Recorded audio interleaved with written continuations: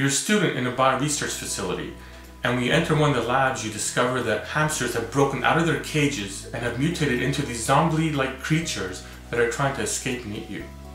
So you need to cure them by making two hamsters with similar mutations bump into each other, and we provide a number of tools to help you, such as trolleys and food.